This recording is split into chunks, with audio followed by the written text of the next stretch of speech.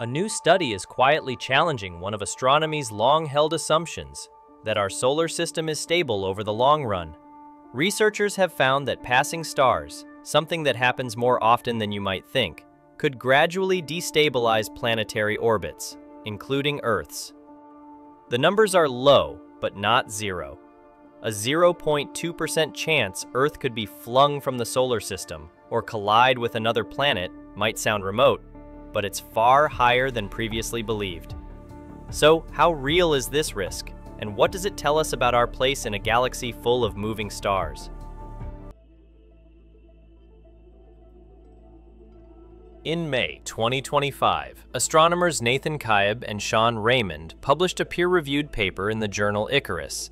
Using over 2,000 long-term computer simulation, they explored how typical field stars, stars that slowly drift near the solar system, might affect planetary orbits over time.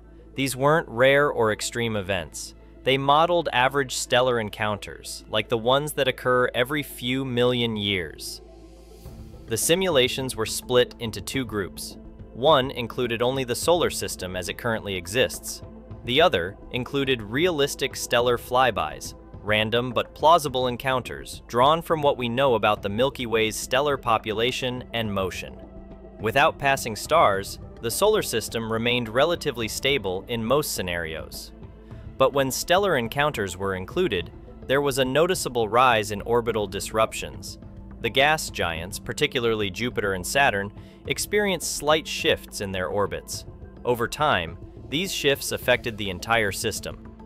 The gravitational interactions slowly accumulated, sometimes leading to chaotic outcomes, planets veering off course, close approaches between worlds, and in rare cases, complete ejection from the solar system. The statistics are telling. Earth had a 0.2% chance of either colliding with another planet or being ejected from the solar system altogether. For Mars, that figure rose to 0.3%. Pluto, a body often assumed to be safely distant, showed about a 5% chance of instability. Mercury, the smallest and closest planet to the Sun, turned out to be especially vulnerable. In some simulations, it was the first to be affected, with a 50% to 80% increase in risk depending on the flyby's characteristics. These simulations don't predict any specific outcome, but they demonstrate that even small gravitational nudges, if repeated over long enough timescales, can significantly reshape a planetary system. What this study really highlights is a gap in how we've been modeling the solar system. For decades, most long-term orbital simulations assumed an isolated system, meaning they excluded the gravitational effects of passing stars. This was done partly for simplicity, but also because it was believed those effects were negligible.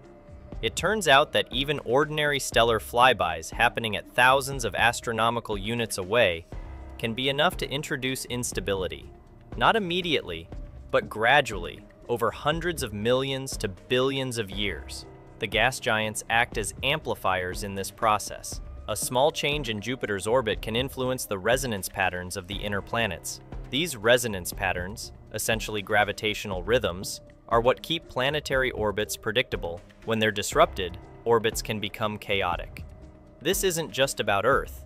It applies to any planetary system in the galaxy. If our relatively quiet corner of space isn't as stable as we thought, what does that say about planets in denser star clusters or binary systems? The implications extend to the field of astrobiology as well. When we look for potentially habitable exoplanets, we often focus on the distance from the host star. But long-term orbital stability is just as important. If a planet's orbit is vulnerable to external gravitational influences, it might not remain habitable for long. There's also an educational takeaway here. This study underscores that our solar system exists within a dynamic galaxy. The idea that we're isolated or immune to external forces doesn't hold up over long timescales. It's also a reminder of how cumulative effects can add up. A single stellar flyby might have little impact, but over billions of years, multiple encounters, even if individually weak, can introduce significant change. The models may not predict doom, but they do point out that long-term gravitational stability isn't guaranteed, and that's a fundamental shift in how we view our place in the cosmos. The idea of planetary ejection isn't just theoretical. The galaxy is filled with what are known as rogue planets, worlds that drift through space without a star. Some of these may have been formed independently, but others were likely ejected from their original systems due to gravitational disturbances. Kaib and Raymond's research suggests that Earth could, in a very small number of cases, join them. It's not likely, but it's now within the realm of mathematical possibility. One reason this is so intriguing is that we already know of real stars that will pass close to the Sun.